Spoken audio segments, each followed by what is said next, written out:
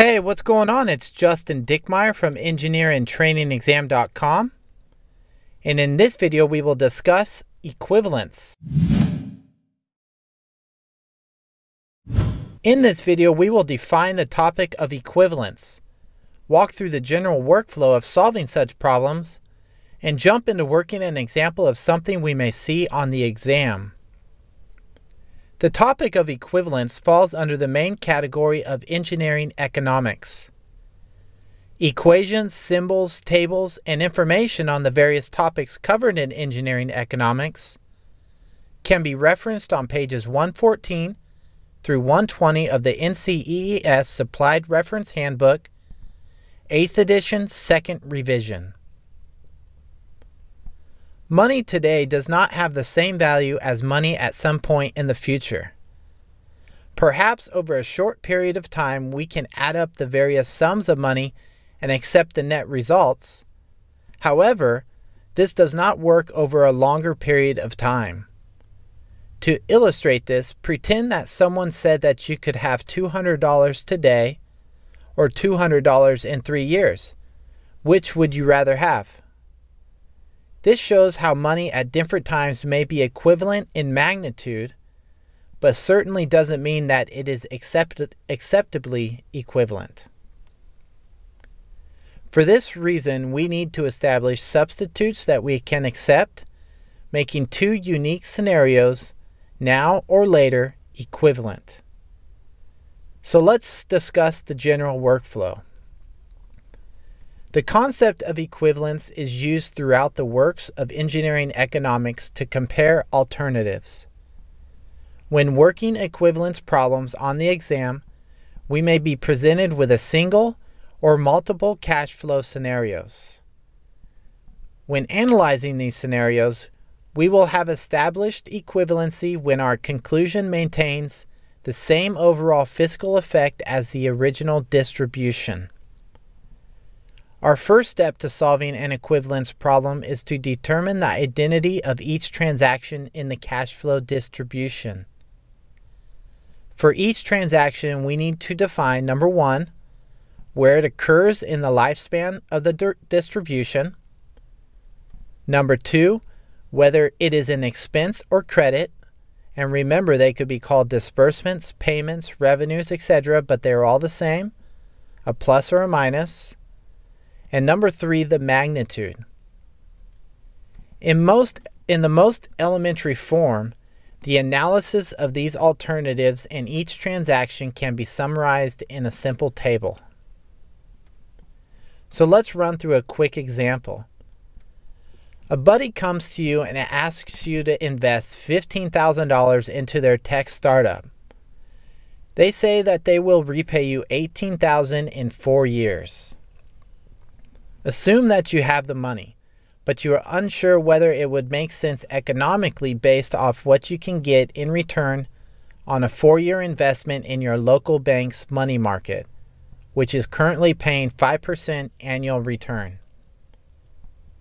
What will the difference in cash flow be after 4 years if you choose to invest at the bank versus investing in your buddy's startup? Now let's go through the solution. Equivalence can be used to compare alternatives occurring at different times with a goal of determining which has the largest potential for profit. The fiscal impact of the first alternative is already defined, and that is to invest $15,000 now, today, to receive $18,000 in the future. The second alternative is to invest $15,000 now and receive 5% annual return on the balance in the money market over the 4 years. The fiscal effects are not known for this alternative, so we must determine the equivalent balance in the money market after 4 years so we can determine which alternative is in our best interests. So let's illustrate the equivalence of this alternative using a table. So in the first column, we will illustrate the year. Our second column will represent our principal. And the third column, let's call that the interest. So in year one, right now we put $15,000 into our bank, into our money market. And at the end of that year, we know we'll get 5% annual return. That will be our interest. So 5% of $15,000 is $750. So we add that to our principal going into year two, which is $15,750. Once again, the interest at the end of that year will be 5% of the balance or the principal, which is $787.50. Add that to the principal going into year three, and we have $16,537.50. Our interest on that balance would be $826.88. Add that to the principal in the fourth year, which is $17,364.38. And our interest on that balance would be $868.22. So we started with a value of $15,000, and we see our principal has grown to a final value of $18,234. Now it is important to note that the interest at the end of each year is rolled into the principal going into the new year. So taking $15,000 now and investing it in a money market at 5% annual return will yield an equivalent balance of $18,234 at the end of 4 years. Therefore, the delta between this payment and your buddy's offer is delta is equal to the equivalent bank payment minus your buddy's offer, which is $18,234 minus $18,000, which gives us a difference of $234.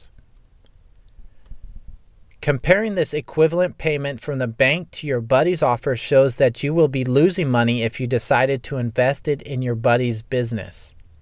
Therefore, you are better off investing your money into the bank.